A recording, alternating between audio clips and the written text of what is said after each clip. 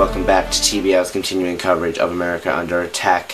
What we're going to bring for you now is just an update on the situation as we have, as well as just the current situation and how things are going. We are going to be crossing live very soon to the President's address on the nation, but at the moment we're basically just going to recap things here.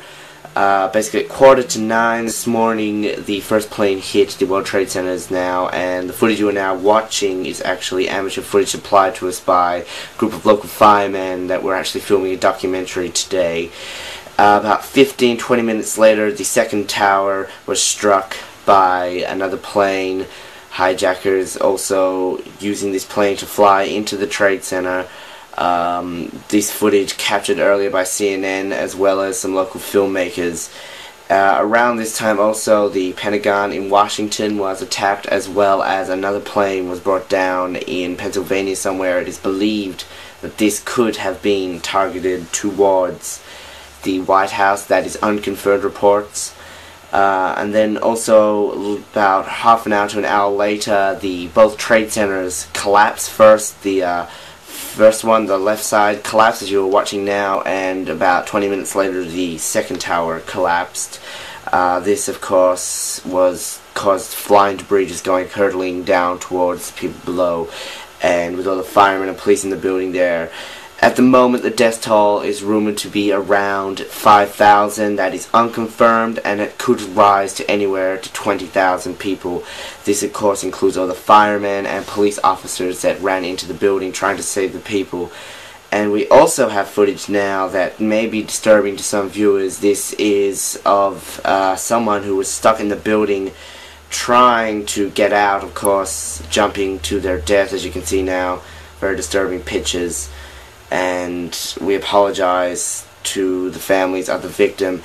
We are receiving unconfirmed reports that there has been another attack. This is unconfirmed. This is in Chicago towards the Sears Tower. This building has been closed for some time now. This is unconfirmed reports that a fifth plane has crashed and obviously has been hijacked, but again, this is all unconfirmed. We cannot confirm this at this present time, but please stay tuned for that. We are waiting, of course, to go live to the President's address, but that is still a good 10 minutes away.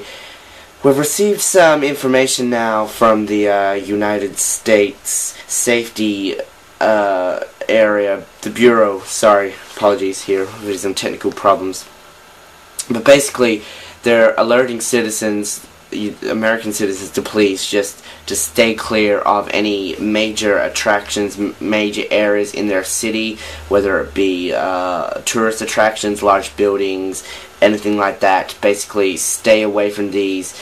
And if you're an American overseas or abroad who is watching this, please be alert, be very alert. Do not go towards any area which may be a threat or a danger, because obviously this is an attack on America and Americans, and this could be you could be in danger. That's basically what we're saying. Just looking again at some footage here of the attacks. This is the second plane flying into the towers, and obviously a lot of damage and chaos caused. And just an update, the attack in Chicago has not happened. That was, as I mentioned, unconfirmed report, and that has now been, that has not happened. We apologize for the mistake there. And also, just updating, all airports and airspace above America has been closed. If you have a flight today, there is no way that you'll be able to get out of the country, and there are no planes going out or in.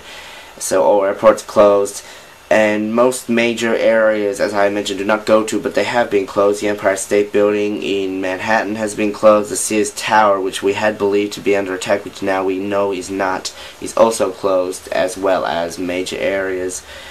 And so, again, warning all citizens to please stay away from areas and do not bring attention to yourself if you are an American overseas.